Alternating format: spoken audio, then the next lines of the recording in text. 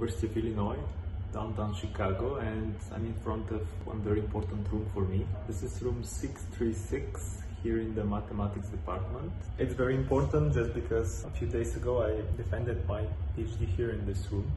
So the PhD was in math. So what can a person do with a PhD in math? Well, the obvious two choices are to go to industry, make money, or to continue with a postdoc in academia. I personally chose the second option, but I also feel much more confident to start my own YouTube channel for math. And there we go. Welcome to my new YouTube channel. Its name is The Lesser Known Math.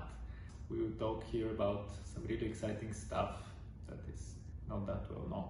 I would say The Lesser Known Math will be a mixture of the content provided by channels like Numberphile, Mathologer, Black Pen, Red Pen, and also Geomatech and the channel of Lex Friedman. In particular, some of the things we will talk about are the following. First, some little-known proofs of some well-known facts. We will also do some interviews with engineers from top tech companies, Google, Facebook, Apple, etc. Fun facts about some great mathematicians. Some very neat interview questions from hedge funds. Comparisons between top universities like Oxford and Cambridge. Other useful stuff like how to choose between academia and industry. Is it worth doing a PhD?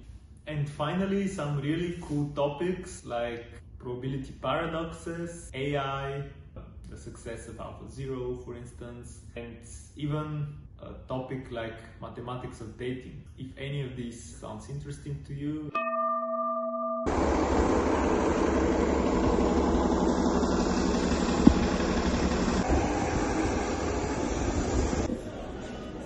Alright guys, we're here again, Skydeck.